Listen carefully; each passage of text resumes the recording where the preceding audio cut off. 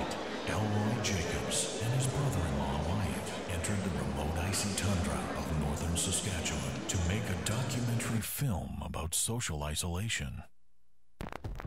The team was never heard from again. Later that summer, their footage was discovered by a group of caribou hunters. What you are about to see is that very same footage. It's a cold world out there, folks. And I'm not talking about global warming. I'm talking about the winter of the soul. I have no idea what you're talking about, but it is cold right here. It is cold. It's cold right here. And right here we are in lovely northern Saskatchewan. Also known as winter's bedpan. We're here to experience the world at its coldest, a beautiful metaphor of how we have cut the heart of humanity, and all we do is care more about ourselves than anything else than anybody else. Oh yes, my friends, it is cold. I have no idea what your flowery, artsy words mean, but I am freezing. Where can we find the warmth of community? Like what's found in the good book of 1 John 1:7, where it says, we must have rich, full fellowship, like that you'd find in a small group. Yes, let's go join a small group, one that meets indoors where it is warm right now. And lest I remind you of Romans 12:16, where it says we must live in harmony. Which is just the opposite of what I'm about to do to you right now. And unlike my compadre right here, we must do what James 4:11 says, and we must speak with wholesome words to one another. Speaking of wholesome words, parents, please cup your children's ears, for I'm about to let go with a slew of words to express just how cold I am. I'm talking words that are generally reserved for hockey players and pageant moms. We gotta stop worrying so much about Botox and this, and there's an app for that, and texting instead of talking, and we want things now, and Facebook until we're foul. All right, my friend, you're just proving my point here. You're just proving my point. No, I am calling 911. My phone is frozen. It doesn't work. I'm losing feeling in my lower extremities. Stand down. I just don't think people care anymore. Why don't you care about me? Don't get lost in the cold. Join a small group. It's what Wyatt and Elroy would have wanted. Good morning. In September, we will kick off our fall session of small groups. And we certainly don't want anyone to be left out in the cold, so I'd encourage you to join a small group. We have either 27 or 28 small groups ready to go, 27, 28 small group leaders that want you to be a part of their small group as we explore and learn more about one of our core values, life and community. Some of our small groups have been around since we started small groups, such as the Vans. Others are brand new to this year. So if you haven't done so already, in any of the lobbies you can pick up a small group directory. There's a listing of all the small groups. I'd encourage you to take a look through those, see if you can find one that will help you in your journey. And if you have any questions about the groups or which one might be best for you, please call, email, stop by to see me. I hope that when you came in this morning, you also picked up a bulletin. A lot of good information in there. There is a perforated section that we would ask members to fill in on the member side and guests to fill in on the guest side, just so we have a record of your attendance. Just a few notes as we get started this morning. There is a TYM, Twickenham Youth Ministry Parents Meeting. That will be immediately after our time together this morning in the XP3 room on the youth hallway.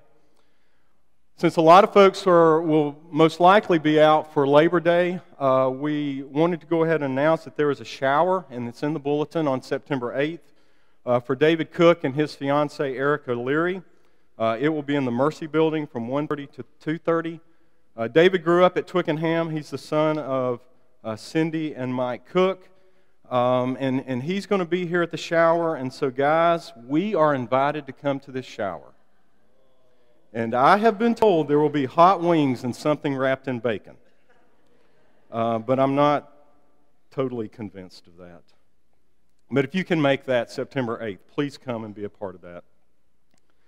Wanted to do something maybe a little bit different this morning, a little out of the ordinary. And so before we begin worship, what I wanted to do is maybe spend some time sharing with you what we're going to talk about this morning and what our theme for the morning is going to be. And as you see from the screen, what I want to talk about is sacrifice and atonement. But before we get into the lesson, before we get into worship, I wanted to preface what we were going to do so that we can essentially prepare ourselves and be ready to come to praise God and to reflect on what He has done for us through Christ Jesus. I know that when I come into the assembly, it's not always with an attitude that is ready to worship.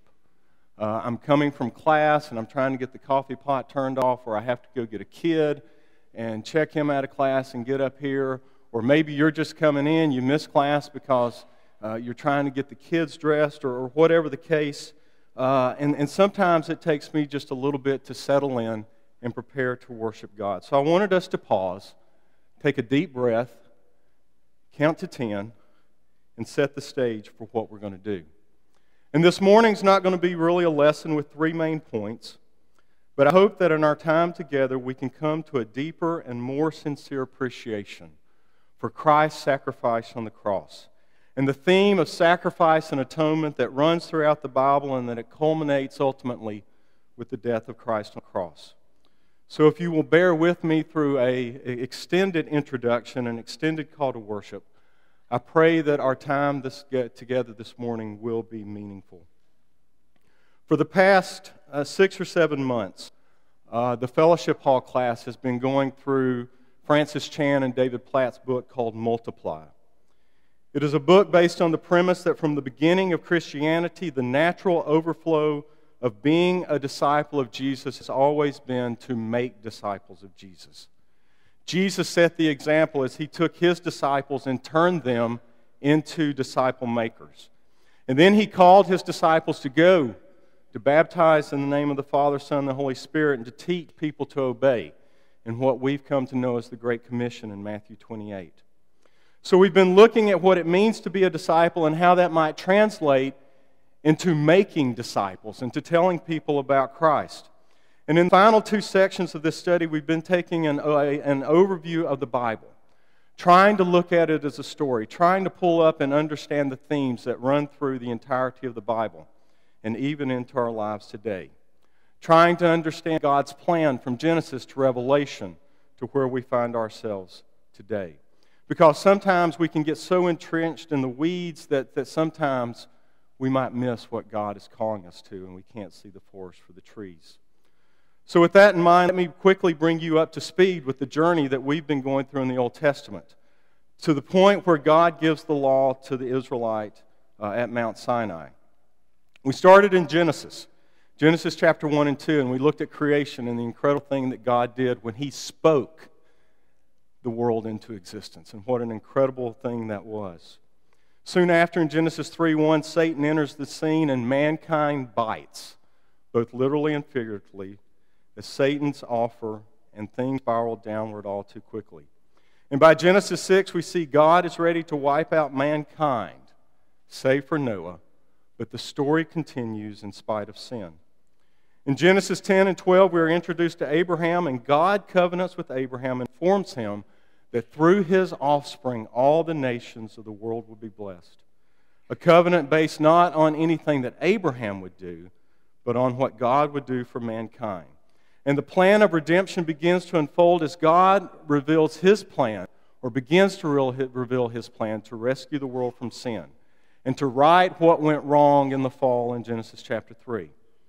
Through Abraham's offspring, God creates for Himself a people, the nation of Israel. And He raises up Moses to go rescue His people from 400 years of slavery in Egypt. After an incredible set of miracles and the parting of the Red Sea, the Israelites find themselves following Moses to the Promised Land. We get to Exodus 19, and the Israelites find themselves in the wilderness. They're at the base of Mount Sinai, and God is ready to declare Israel to be His people and He to be their God. And He's ready to go into a covenant with them. And in Exodus 19:6, God tells Moses that Israel will become to Him a kingdom of priests and a holy nation. Israel can now rest in the security of being treasured and protected by God. And then a little bit later in Exodus chapter 19, verses 10 through 14, something which has really stood out to me this time that I've read it through, interesting happens. Exodus 19, verse 10, it says, "The Lord said to Moses, 'Go to the people and consecrate them today and tomorrow, and let them wash their garments and be ready for the third day, for on the third day the Lord will come down on Mount Sinai in the sight of all the people.' So Moses went down from the mountain to the people and consecrated the people, and they washed their garments." What an incredible event this must have been. And like I said, as I reread these verses, it just jumped out to me that the Israelites had to consecrate themselves to come into the presence of God.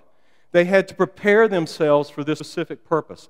They had to prepare themselves for an encounter with God. You see, God wanted them to be acutely aware of what was happening here. A holy God was going into covenant with the sinful people.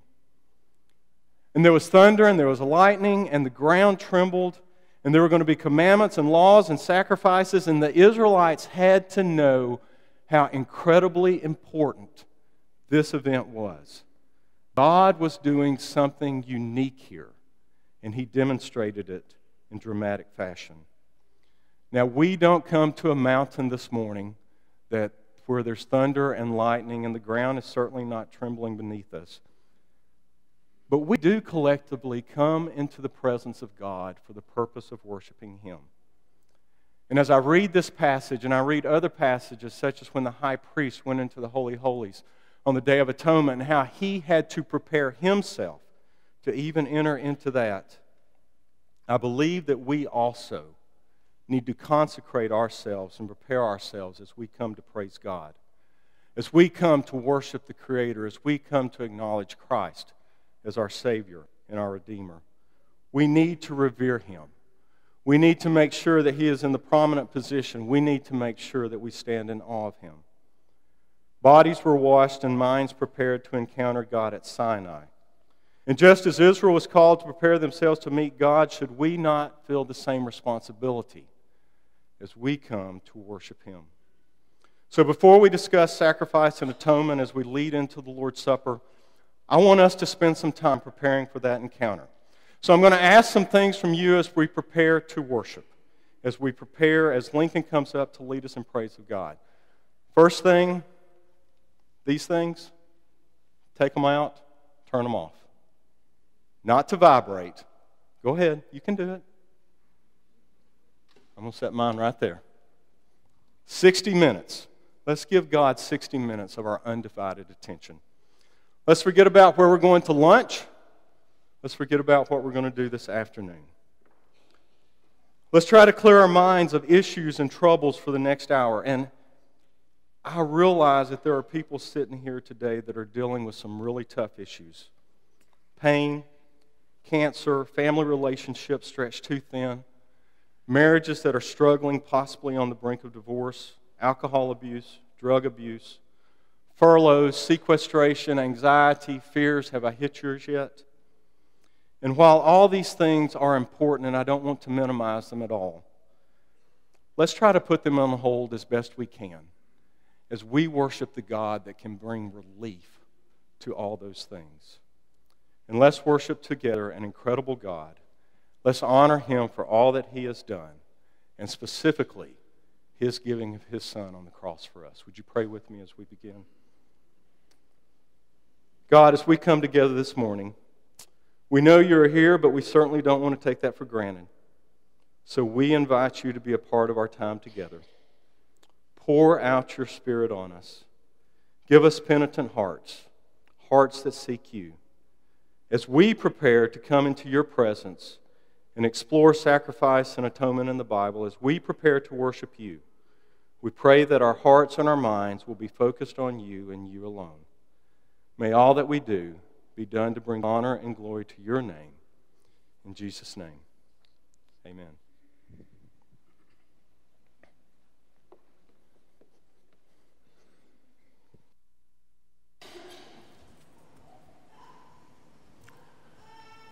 For you have not come to what may be touched. a blazing fire and darkness and gloom and a tempest, and the sound of a trumpet, and a voice whose word made the hearers beg that no further messages be spoken to them, for they could not endure the order that was given. If even a beast touches the mountain, it shall be stoned. Indeed, so terrifying was the sight that Moses said, I tremble with fear.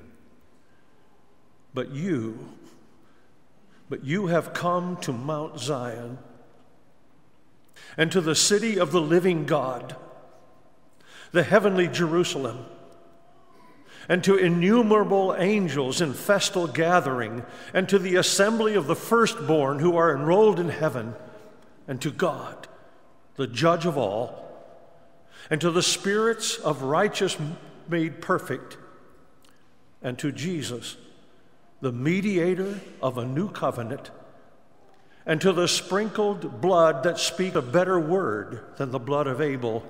See that you do not refuse him who is speaking. For if they did not escape when they refused him who warned them on earth, much less will we escape if we reject him who warns us from heaven. At that time, his voice shook the earth, but now he has promised, Yet once more I will shake not only the earth, but also the heavens. This phrase, yet once more, indicates the removal of things that are shaken, that is, things that have been made, in order that the things that cannot be shaken may remain. Therefore, let us be grateful for receiving a kingdom that cannot be shaken. And thus let us offer to God acceptable worship with reverence and awe, for our God is a consuming fire. Our God is a consuming fire, a burning holy flame with glory and freedom. Our God is the holy righteous judge, ruling over us with kindness and wisdom, and we will keep our eyes on you. We will keep our eyes on you. Let's sing together. A mighty fortress is our God, a sacred refuge is your name. Your kingdom is unshakable. With you forever we will reign. Our God is jealous for his own. None could comprehend his love and his mercy. Our God is exalted on his throne, high above the heavens. Forever he's worthy, and we will keep our eyes on you. We will keep our eyes on you. A mighty fortress is our God, a sacred refuge is your name. Your kingdom is unshakable. With you forever we will reign. So we will set our eyes on you. Lord, we will set our hearts on you. In unison, a mighty fortress is our God, a sacred refuge is your name. Your kingdom is unshakable.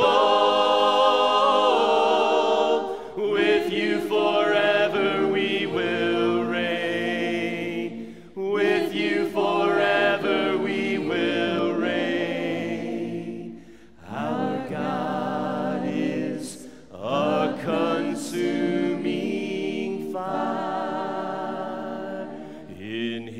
presence there is comfort. In his presence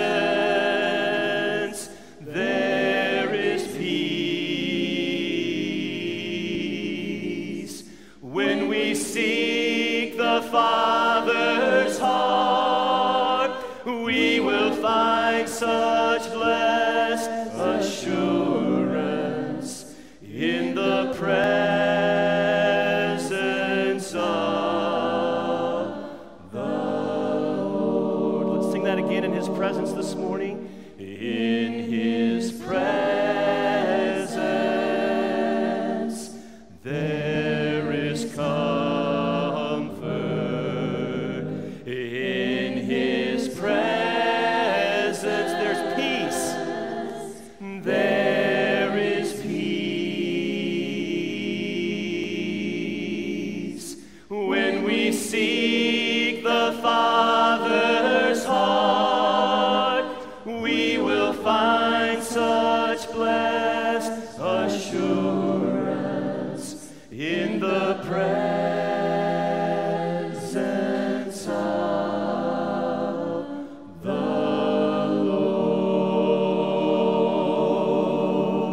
Lord. Cover me, Lord, with your presence.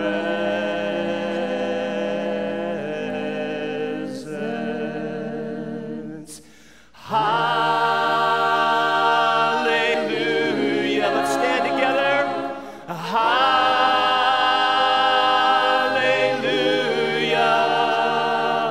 Hallelujah.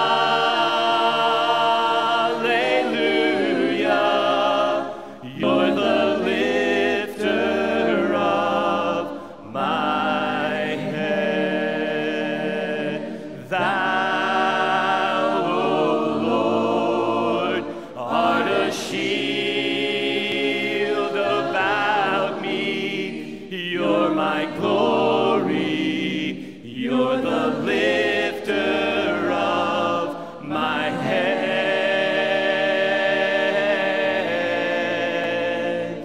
Thou, O Lord, art a shield about me. You're my glory. You're the lifter of my head. Hallelujah.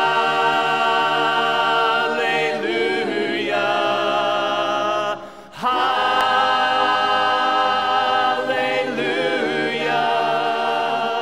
Hallelujah. You're the lifter of my head.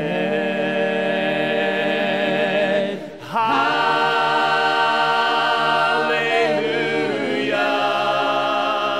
Hallelujah.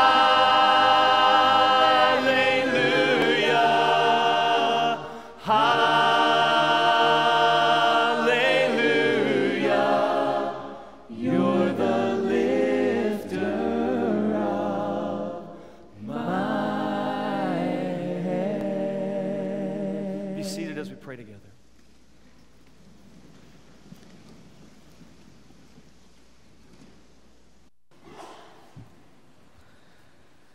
Let's pray.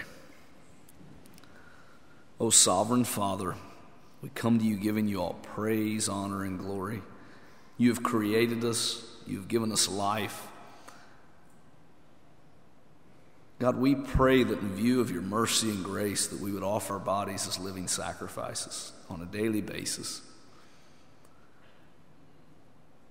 Father, as you have stated that you will shake all things in heaven and on earth again, we are waiting eagerly for your new heavens and your new earth, the home of righteousness. And Father, we're praying that your righteousness would become our righteousness, that your holiness would become our holiness, that you would fill us with your Holy Spirit to transform our lives, to prepare us, to change us. Help us to submit to you on a daily basis. Help us to love our neighbor and our enemy as ourself. God, we pray for strength and power to do this, because this is outside of our nature. But your Holy Spirit gives us a power and a spirit of power, of love, and of self-discipline. And God, we pray that we would listen to your voice, listen to your Spirit, and obediently follow. God, we pray that we would take the gospel of the kingdom to all the nations. God, help us to see with your eyes. The world around us may seem to be falling apart, but you are in control, and you have a plan. And you've asked us to join in that plan. And Father, we pray that we would have the strength, the courage, and the humility, and the faith to be the hands and feet of your Son Jesus on a daily basis. God, help us to sacrifice and understand what that means. Help us understand that you've offered the greatest sacrifice, and you have provided atonement and a bridge back to relationship with you. God, help us to present that message every day to the people who are around. God, we pray for those that are hurting. We pray for those that are afflicted and oppressed. And God, we just pray for healing on the inside and on the outside, God. Help us to seek your power and not to deny your sovereignty, God, but to eagerly accept your power and your sovereignty. God, we pray that you be with Steve this morning. Help him to speak your word. God, we pray for this congregation that we could be a light and the salt for the community. And God, we pray that in all things we would glorify you. And it's in your Son's perfect name, Jesus, we pray. Amen.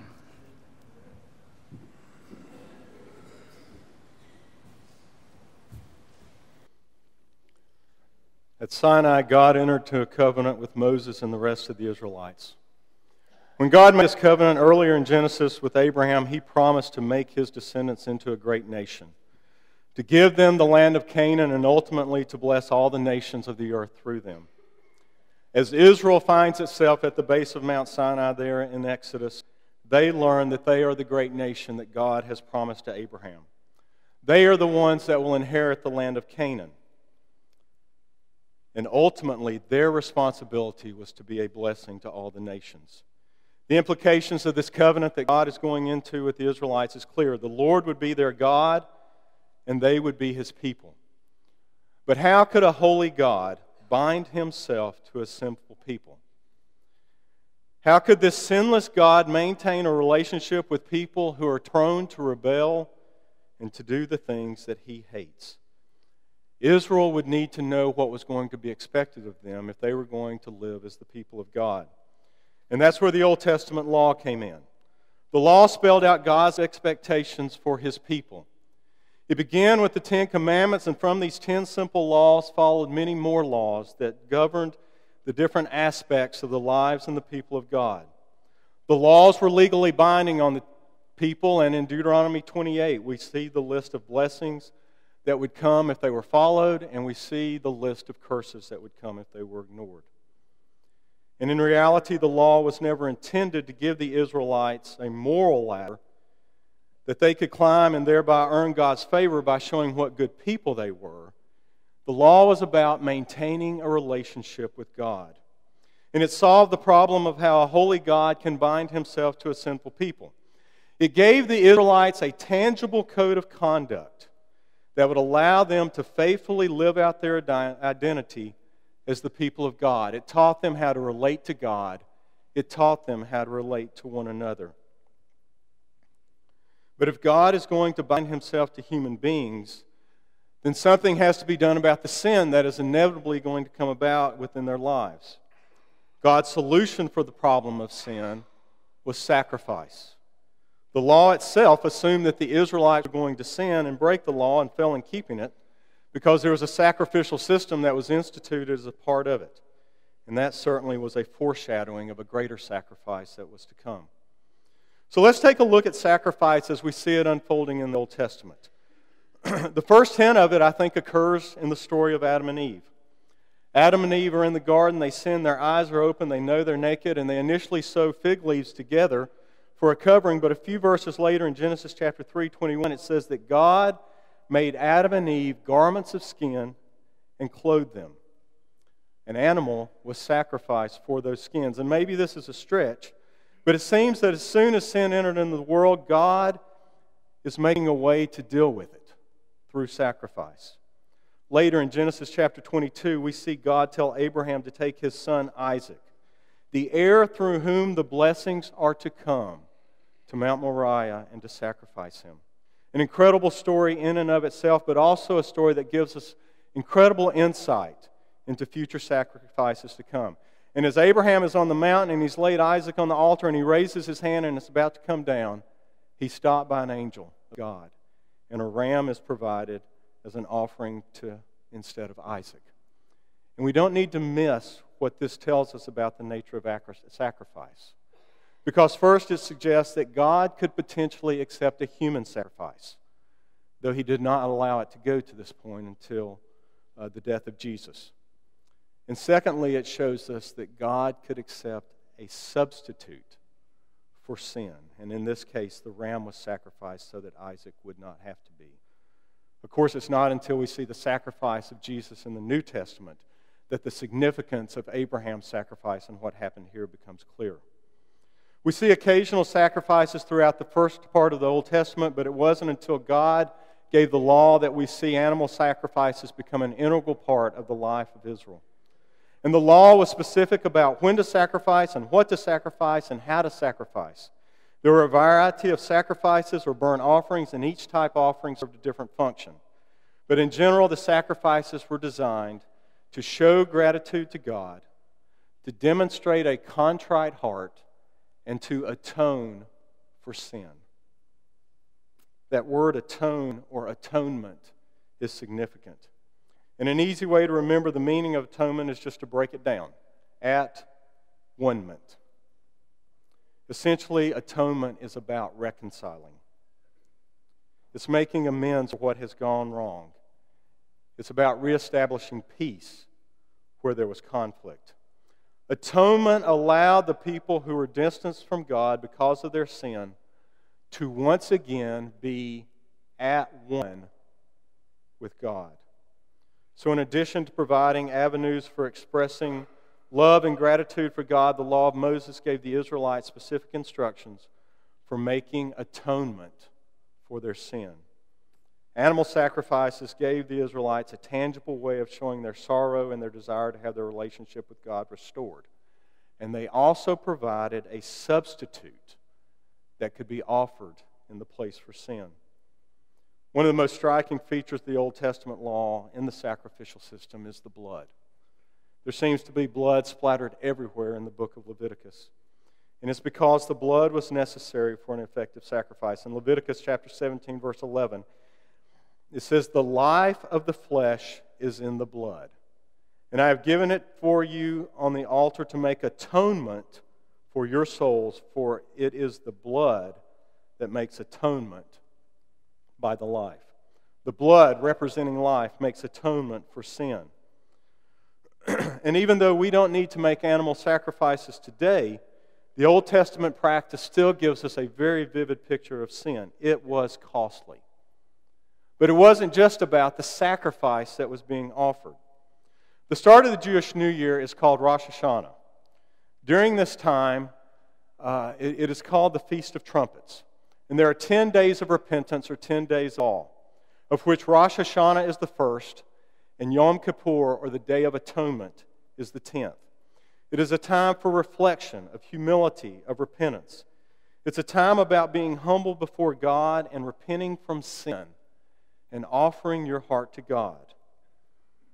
And we'll come back to that for a minute, but I wanted to mention it because this time for humility and for repentance is necessary, because the sacrificial system instituted by God for the children of Israel was more than just making an offering on an altar. The effectiveness of the sacrifice was more than just the mere performance of a ritual. From the very beginning, it was about the heart of the worshiper, not about the value of the offering. In Hosea 6:6, God said explicitly through the prophet Hosea, "I desire steadfast love and not sacrifice, the knowledge of God rather than burnt offerings." And probably the most startling picture of the shortcomings of animal sacrifice is found in the book of Malachi. In this book, God spoke forcefully to His people about the uselessness of their sacrifices. They had kept the outward forms and the rituals of this sacrificial system that God had instituted, but their hearts were not behind it. Consequently, they were no longer offering to God from the best of their flocks. They were simply going through the motions. And so God says in Malachi 1:10, "Oh, that there were one among you who would shut the doors, that you might not kindle fire on my altar in vain. I have no pleasure in you, says the Lord of hosts, and I will not accept an offering from your hand." But surely God would rather have something rather than nothing. Even if it's less than our best, He must be pleased if we just give Him some consideration, right? Well, no, God actually says just the opposite. There in Malachi, He says He would rather have someone shut the doors and prevent sacrifices from being offered than to have the people making casual sacrifices. Or maybe we could put that in context of today and say He would rather have us shut the doors to the auditorium and not worship than to come in here and do it half-heartedly. Why? Well, He tells us in the very next verse. Because God's name is holy and great, and it deserves to be revered. "For from the rising of the sun to its setting, my name will be great among the nations, and in every place incense will be offered to my name, and a pure offering. For my name will be great among the nations, says the Lord of hosts." God is actually offended by false displays of piety. And He says to the people in Malachi 2, verse 3, "I will rebuke your offspring and spread dung on your faces, the dung of your offerings, and you shall be taken away with it." What an incredibly vivid reminder that God takes sacrifice and worship very seriously, and so should we. We are called to be living sacrifices, and it is to be done with humility and with repentance in our hearts. As we think about sacrifice, as we think about atonement, as we think about God's words, let's sing about what God has done for us. O cleanser of the mess I've made, upon the hill our places strayed, stretched on a cross your body crushed, by human hands you formed from dust. How wonderful your mercy!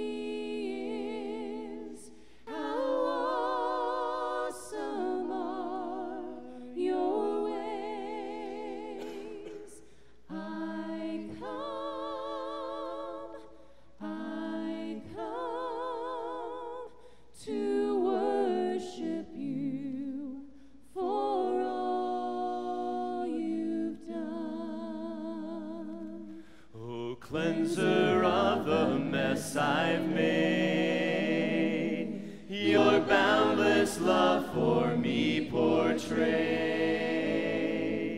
with patience for my learning curve, by holding back what I deserve. How wonderful your mercy! How awesome are your ways! I come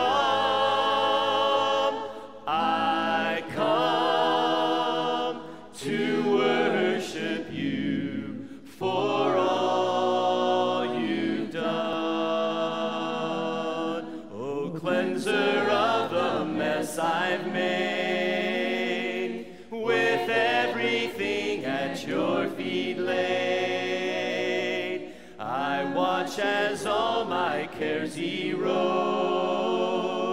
as from my soul these words explode.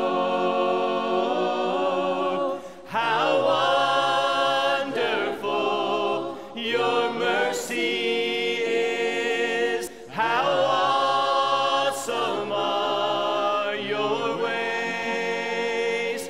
I come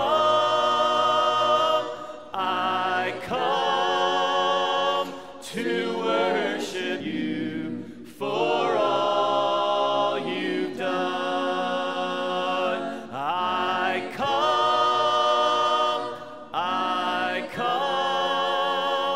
to worship you for all you've done.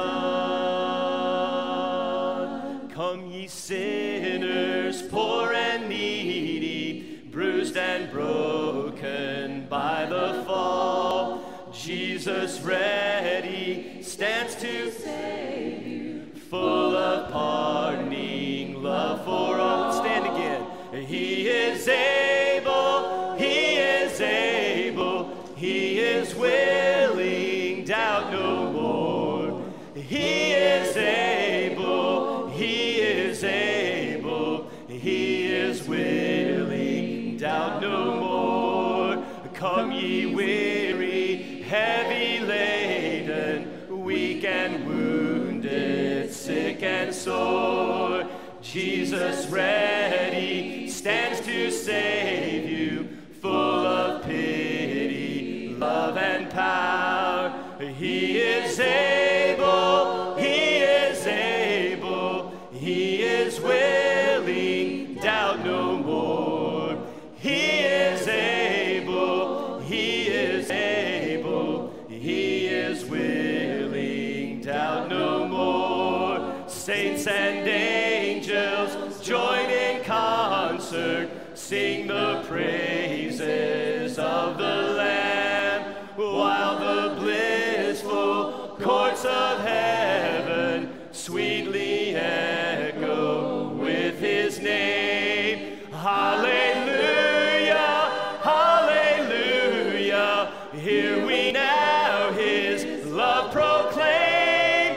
Hallelujah, hallelujah, hear we now his love proclaim. Hallelujah, hallelujah, hear we now his love proclaim.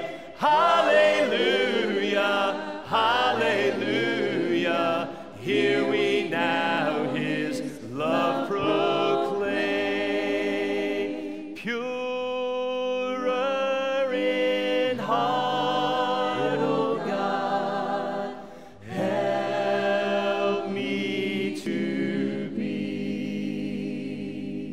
May I devote my life wholly to thee.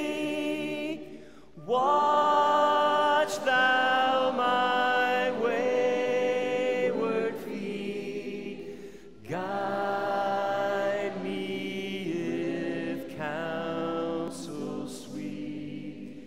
Purer in heart, help me to be. Purer in heart, O God, help me to be. That I thy holy face one day may see. Keep me from secret sin. Reign thou my soul within. Purer in heart, help me to be.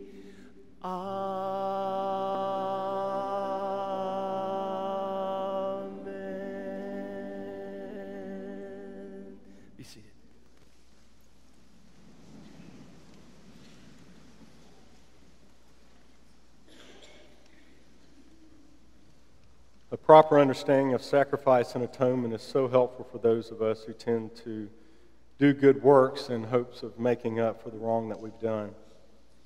And just as the Israelites found atonement through the sacrifices, we must learn to put all of our hope into one sacrifice. And the New Testament clearly explains that the sacrifice in which we are to trust was made by Jesus. I mentioned earlier Yom Kippur as the 10th day of the Feast of Trumpets. It was the Day of Atonement. It is instituted and fully explained in Leviticus chapter 16 and 23. Yom means day, while Kippur means a covering or atonement. And even though there were continual sacrifices throughout the year, it was on the day, this Day of Atonement, in which the people were cleansed. Every year the Israelites were to celebrate this day, and God would atone for His people's sins and enable Him to dwell with them. It was a day where the nation of Israel and God were reconciled. It is a day that is still celebrated today and is still the holiest day on the Jewish calendar. It includes a day-long fast and is still a time of total rest, reflection, and humility. As we read about the Day of Atonement in Leviticus 16, it is clear that God takes His worship very seriously. The chapter begins as God gives Aaron some very specific instructions on how to enter into the presence of God. And then the rest of the chapter describes what is supposed to happen on the Day of Atonement. Out of this day, out of this one day for the entire year, one man out of all Israel, the high priest, and in this case Aaron, was allowed to enter the most holy place, the Holy of Holies, and stand before God on behalf of the people. The high priest was to take with him the blood of a spotless animal. And actually there were 3 animals involved in the ceremony. First, he would sacrifice a bull as an offering to atone for his own sins, because he could not come to the presence of God on his own accord. No one, not even the high priest, is holy or perfect. And then the high priest would offer 2 goats. The first goat would be sacrificed, and its blood would be smeared on the Ark of the Covenant. Picture the significance of this inside the Holy of Holies. God's presence is looking down on the Ark of the Covenant, which contained a copy of the law that Israel had broken in their sin. Then the lid, which was also referred to as the mercy seat, is smeared with the blood from the sacrifice. The blood satisfied the wrath of God, as it was substituted as an offering in place of the people who deserved His wrath. So instead of looking down and seeing the law broken, God looked down and saw the blood of atonement. A sacrifice had died in the place of the entire community. Their sins had been covered. I mean, try to picture the intensity of this scene if you're an Israelite. Standing outside, waiting for the priest who has entered in to make this offering on the behalf of the people. Here is a sinful man entering into the presence of the Almighty God. Imagine the joy that you would feel as he safely emerged from God's presence, a sign that the sacrifice had been accepted and that your sins had been atoned for. The priest would then take the second goat, who was alive, and he would symbolically lay his hands on the head of the goat to represent the sins of the people being transferred to the animal. And then he would release the goat to bear all their iniquities on itself to a remote area. What another powerful picture of what is happening with the sins of God's people. Their sin was being removed. It was being carried off to a remote location, not to visit them again. Their guilt and their condemnation was gone. Their sin had been removed. On the Day of Atonement, the people of Israel were restored as a servant nation unto the Lord. Their sins had been covered, and their sins had been removed. Keep in mind that as amazing as this feeling of joy must have been over what had happened, over the cleansing of their sin, it inevitably faded. The ceremony had to be repeated year after year as Israel would not stop sinning. And the Day of Atonement was supplemented by this ongoing and detailed sacrificial system because Israel's sin was constant. And every time a sacrifice was offered, which was often in the Old Testament, an animal would die and blood would flow. And the blood would be splattered on the altar. Imagine, even as a young child, standing and watching this. It would have been messy, it would have been bloody, it would have been smelly, and every time you witnessed it, You would be reminded of the serious, awful consequences of sin. You would see a graphic representation of what your sin requires. And you would be thankful that a lamb or a goat or a bull had died in your place. And you would be thankful that on the Day of Atonement, your sins were covered and your sins were removed. In Hebrews chapters 9 and 10, the writer tells us that Christ came as our high priest. And Christ entered into the Holy of Holies once and for all, not by the blood of calves or by goats, but by His own blood, and that He has obtained eternal redemption for us all. Because of Christ, because of what Christ did, there is no more need for sacrifice. The price has been paid. In Hebrews chapter 10, verse 11, we read of this redemption obtained through the sacrifice of Christ. Day after day, every priest stands and performs his religious duties again and again. He offers the same sacrifices which can never take away sins. But when this priest had offered for all time one sacrifice for sins, he sat down at the right hand of God. And since that time, he waits for his enemies to be made his footstool. For by one sacrifice he has made perfect forever those who are being made holy. The Holy Spirit also testifies to us about this. First he says, "This is the covenant I will make with them. After that time, says the Lord, I will put my laws in their hearts and I will write them on their minds." And then he adds, "Their sins and lawless acts I will remember no more. And where their sins have been forgiven, sacrifice is no longer necessary for sin. Therefore, brothers and sisters, since we have confidence to enter the most holy place by the blood of Jesus, by a new and living way opened for us through the curtain, that is His body. And since we have a great high priest over the house of God, let us draw near to God with a sincere heart and with the full assurance that faith brings, having our hearts sprinkled to cleanse us from a guilty conscience and having our bodies washed with pure water. Let us hold unswervingly to the hope we profess, for He who promised is faithful, and let us consider how we may spur one another on to love and good deeds, not giving up meeting together as some are in the habit of doing, but encouraging each other, and all the more as you see the day approaching." Everything about the Old Testament sacrificial system finds its culmination in the sacrifice of Jesus Christ. The sacrifices that Israel had offered on a regular basis laid the groundwork for the coming of Jesus. And when He arrived, the full significance of this sacrificial system finally came into view. Think about it. We don't have to offer those type of sacrifices any longer because Christ took care of it. He gave His life and became the ultimate atonement for us. Our sins, just like on the Day of Atonement in the Old Testament, our sins have been covered and removed. Except this time, Jesus' sacrifice took care of it for all time. And now, as the writer of Hebrews says, we can approach the throne of God boldly and live in His presence. Because of this, our days need to be marked with repentance and humility, just like the 10 days of all. We must acknowledge that we are sinners and fall short of the glory of God, that we all need forgiveness, and we all need the new life that was made available through the cross of Christ. God allowed a substitutionary blood offering for our sins. Unfortunately, like the Israelites, I fear that sometimes I, and maybe you feel the same way, that we take sin too lightly. We cannot trivialize this. God hates sin. We saw what He said in Hosea. We saw what He said in Malachi. He is offended by it. But He has made a way of atonement if we recognize the horror of our sins and trust in the blood of Christ. As we come to communion, let's make sure that we remember and honor the importance of Christ's sacrifice in this communion. We don't want Jesus' sacrifice to just become a box that we check on Sunday, like the sacrifices have become to Israel. It doesn't need to be something that becomes commonplace. It doesn't need to be something where we just go through the motions. We must identify with His death for our sins and put our faith in Him. Paul would say it this way in 1 Corinthians 11.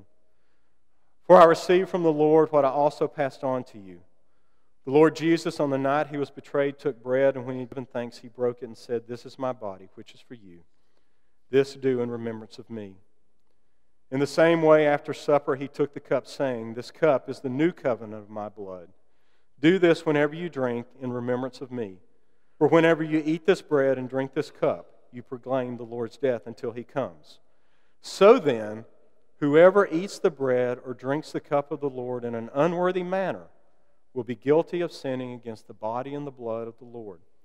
Everyone ought to examine themselves before they eat of the bread and drink from the cup. For those who eat and drink without discerning the body of Christ eat and drink judgment on themselves. Would you pray with me?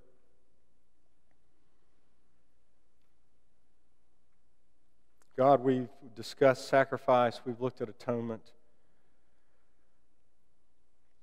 What an incredible precedent was laid down in the Old Testament that came to fruition with Jesus Christ. We thank you for the sacrifice of Christ. We thank you for his atoning act that allows us to be at one with you. For the sacrifice that allows us to be in right standing with you. God, as we take this bread, give us hearts of repentance, acknowledging the gift that covered and removed our sins forever. In Jesus' name, amen.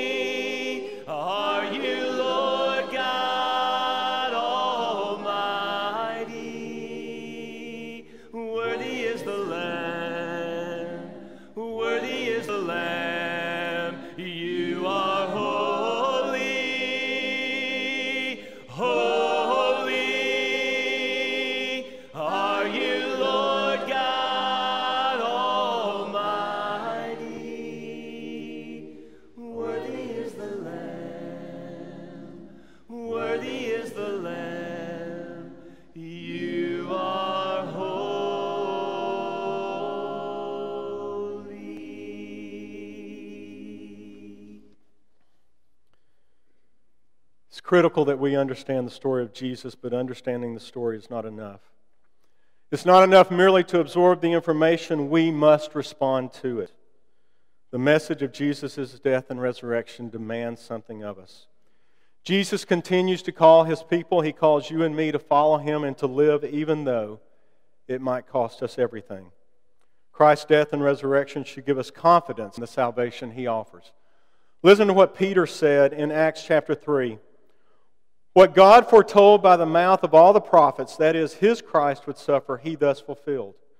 Repent, therefore, and turn again, that your sins may be blotted out, that times of refreshing may come from the presence of the Lord, and that He may send the Christ appointed for you, Jesus, whom heaven must receive until the time for restoring all the things about which God spoke by the mouth of His holy prophets long ago.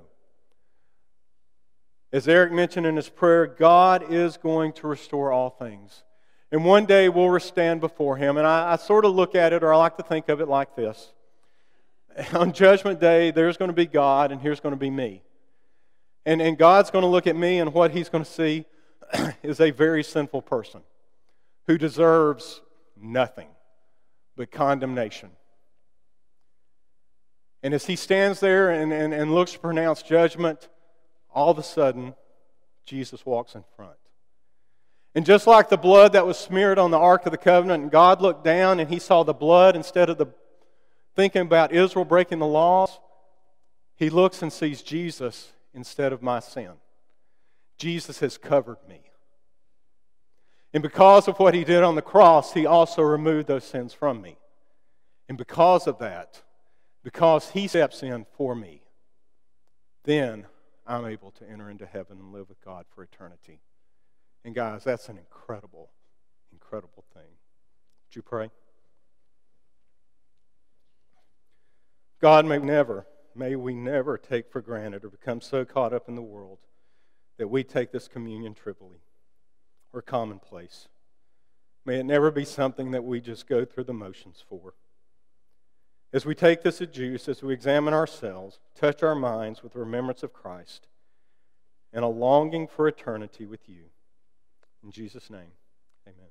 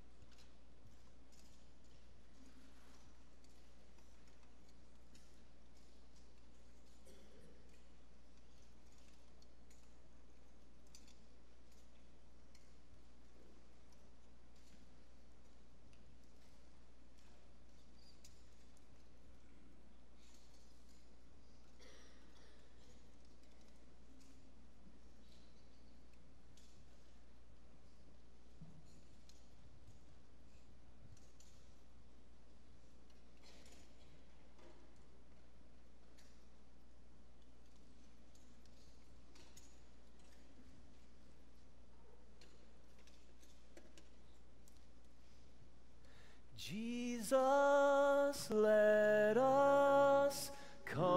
to know you. Let us see you face to face. Touch us, hold us, use us, mold us. Only let us live in you. Jesus, draw us ever nearer. Hold us in your loving arms. Wrap us in your gentle presence. When the end comes, bring us home. O the Lord, our strength and song, the highest praise to him belongs. Christ the Lord, our conquering King, your name we raise, your triumph sing. Let's stand in triumph this morning. Praise the Lord, our mighty warrior. Praise the Lord, the glorious one. By his hand we stand in victory, and by his name we overcome.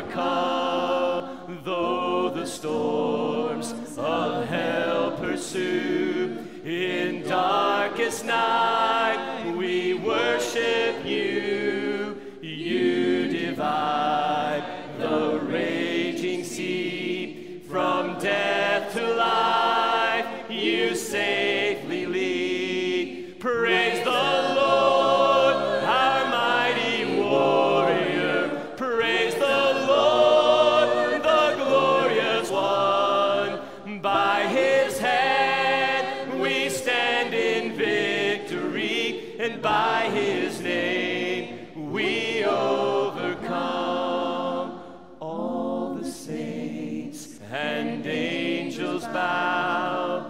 Hosts of heaven are crying out, glory, glory to the King. You reign for all eternity. Praise the Lord, our mighty warrior. Praise the Lord, the glorious one. By his hand we stand in victory, and by his name we overcome. The Lord shall reign forever and ever. The Lord shall reign forever and ever. The Lord shall reign forever and ever. The Lord shall reign forever and ever. The Lord shall reign forever and ever. Praise the Lord, our mighty warrior. Praise the Lord, the glorious one. By his hand we stand in victory, and by his name we over. Let's praise him one more time. Praise the Lord, our mighty warrior. Praise the Lord, the glorious one.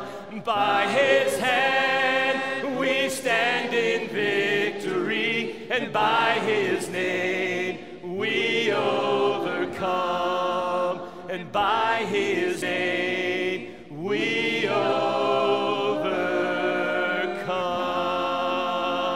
overcome. And the whole church said, Amen. Amen. If you have a need this morning, our shepherds will be moving to this lobby to my right as we close in prayer, and we hope you have a great week. Let's pray together.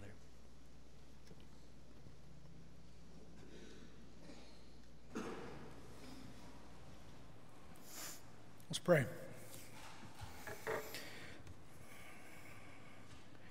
Father, you will reign forever and ever. Father, we long for that day, the day when you will reign forever and ever in our lives. And Father, so we come today thanking you for all that you've done, thanking you for Jesus as the sacrifice. Be with us as we go our ways. In Jesus' name, amen.